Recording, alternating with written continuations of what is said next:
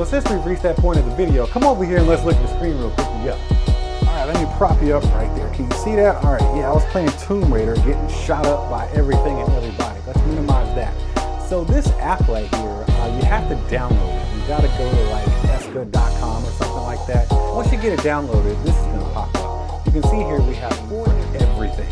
When I first plugged them in, I was listening to some music. But at the beginning of the first song I was listening to, I heard some sounds that I'd never heard before, and I was like, wow, that's different. So I was like, okay, maybe I just never noticed it before. So I decided to hook up my phone to my Sony XM3s, and the sound that I was hearing in the beginning of that song just was non-existent in those headphones.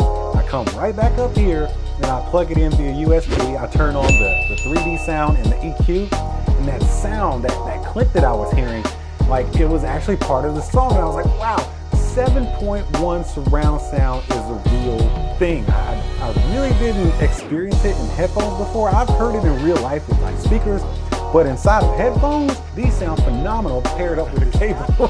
Since these are gaming headphones, you're probably gonna want to talk some trash to people while you're playing. So I went ahead and hooked up the mic for you, plugged them in via USB.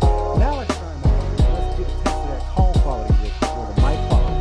So I got the mic, it's pretty close to my lips, and let's make sure, yeah, we're recording. So right now, you should be hearing the audio from the actual onboard mic that is detachable, and you can manipulate it if you need to. Just kind of pull it away from your mouth.